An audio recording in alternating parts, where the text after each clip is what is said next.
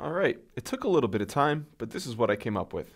This is the same code that we had before, and really the only new parts here are iterating through the dates and the descriptions for each job. Here, I'm doing the same thing we did before.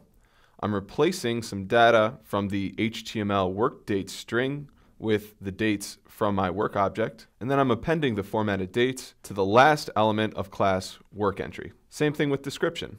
I'm replacing the placeholder data with work.jobs job description, and then appending the formatted version to the last element of class work entry. And this is what we see on the page.